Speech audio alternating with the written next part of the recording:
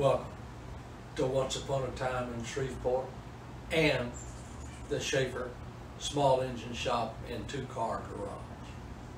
Today's subject is this Ryobi BP42 backpack blower that won't run. It will start, but it won't run. And I'll bring you in a little bit closer and we'll take a look at it and I'll show you what the problem is.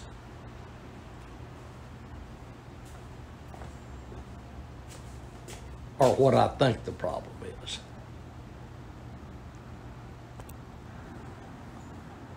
These Ryobi blowers are a different design than anybody else in the marketplace uses. They use a horizontal cylinder, vertical shaft, and the crankshaft connects directly to the blower here, which is also mounted horizontally. So it spins and blows straight out. Everybody else in the industry mounts their engine, the cylinder vertical, the crankshaft horizontal, and the blower running up and down vertically, and scoots around and goes out the blower tube. But Ryobi has done it a little bit different, and it works okay. I'm not wild about the engine being in a horizontal position. I feel like that may contribute more to wear, since the piston is laying in the cylinder on its side. Might contribute more than if the piston was straight up and down vertical and centered in the bore with the piston rings. But this is what Ryobi does, so different strokes for different folks. Now, I'm gonna put this up on the bench where we can take a look at it, and I'll explain what all this spaghetti is that's hanging out from it.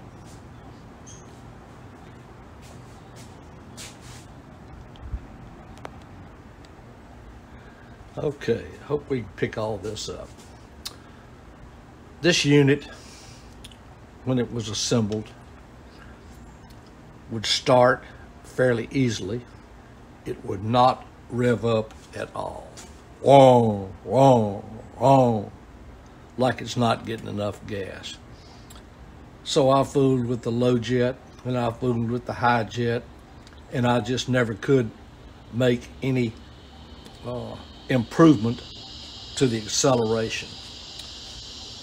But I did notice when I was fooling with it, and when this primer was attached, that there were lots of air bubbles always in the line, the suction line coming out of the carburetor. And that's what these purge bulbs do. They suck fuel completely through the carburetor in one port and out another port, and then what's left goes through a line, dumps back into the tank. And the purge bulb is supposed to clear out all the air that's in the carburetor. But this line,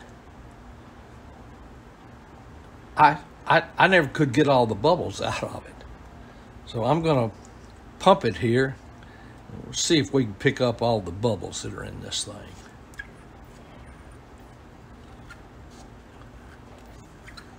Full of air. Full of air down here. Coming straight out of the carburetor. Full of air.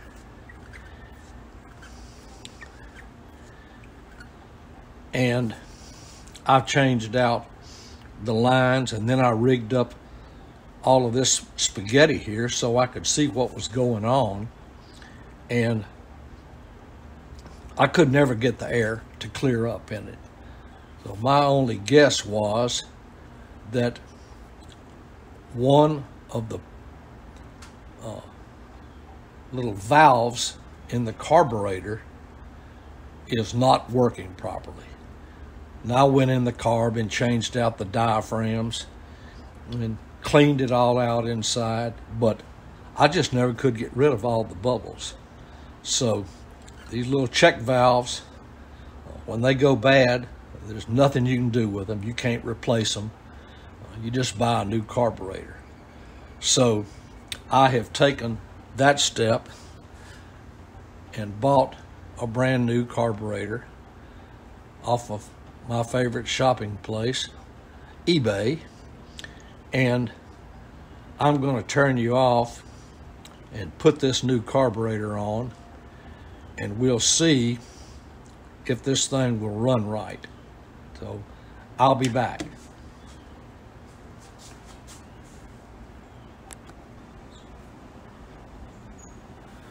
All right, I've got the new carburetor on. I've left all of the external spaghetti in place so I can see what's going on. And let me get you in close and we'll purge it and see if the bubbles disappear. Okay, we've still got some bubbles in the line here. Let's start purging.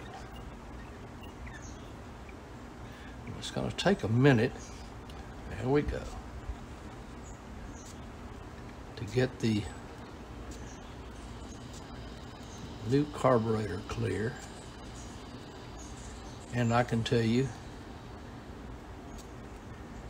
it's got plenty of bubbles in it. But now they're getting out. An occasional bubble that nothing like was in it before.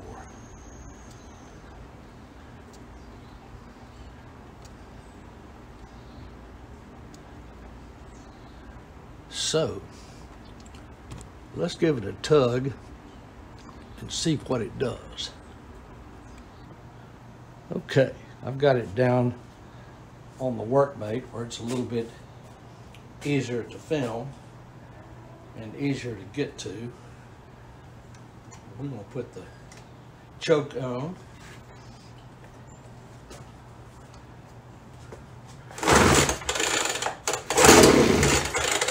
Contact. Choke half off.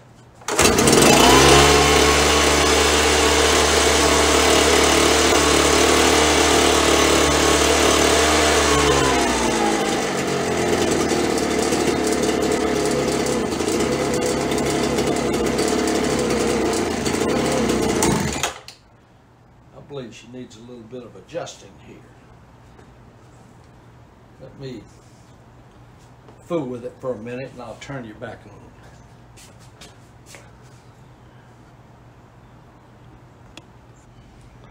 All right, we've tinkered a little bit here, and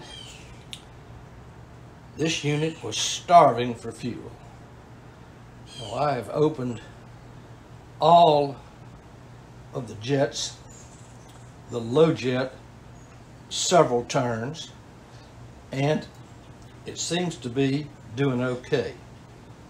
Now, I'm going to put in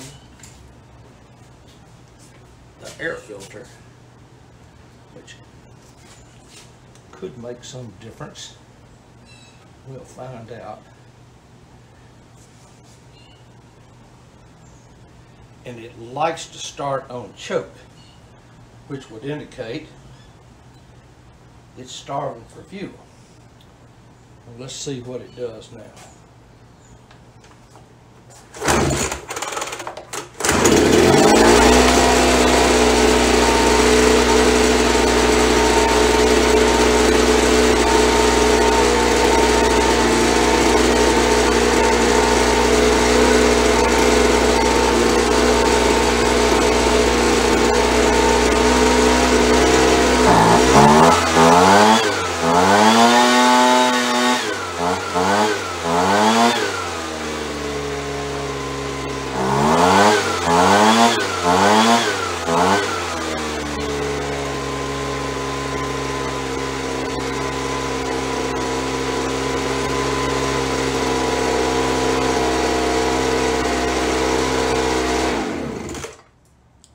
still need a little tweaking, but progress has been made.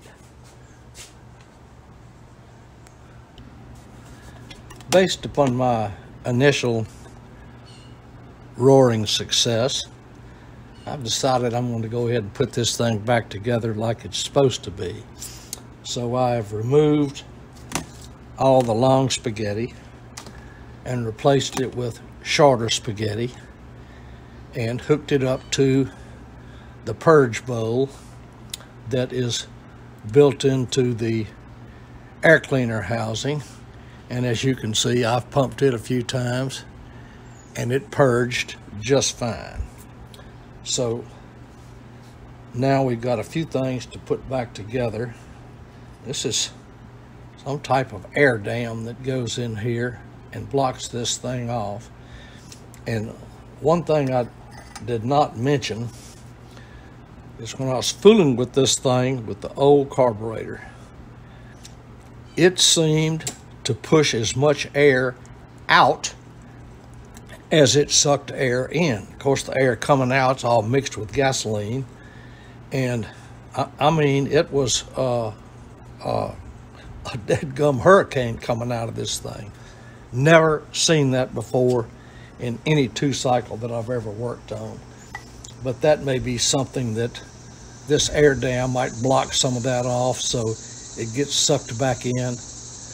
I'm not exactly sure what the details are. All I know is it was blowing as much air out as it was sucking in. So I'm going to finish putting her together here, and I'll be back with you. All right, the air dam's back in place. Got a brand spanking new filter here. And I'm going to put this outer housing on, and it should be complete. All right, the beast is fully assembled, and I can tell you two things about these things. Number one, at least this one appears to be a gas hog. And number two, every one of these things that I've ever worked on loses nuts and bolts. They're always, whenever they come to me, they're missing one or more screws, bolts, nuts, whatever. That's half a tank. That'll be enough to do anything that I have in mind, which is to give this thing a field test. I'll be right back. Let me set it up.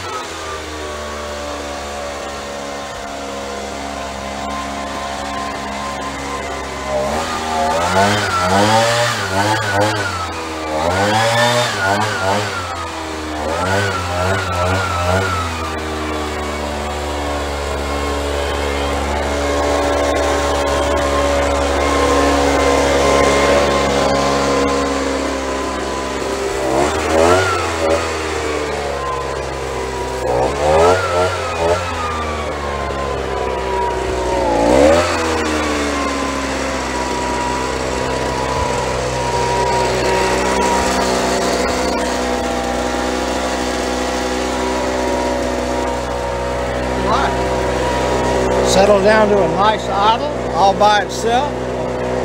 I'm going to call this a success. Thanks for watching. Hope this helps somebody.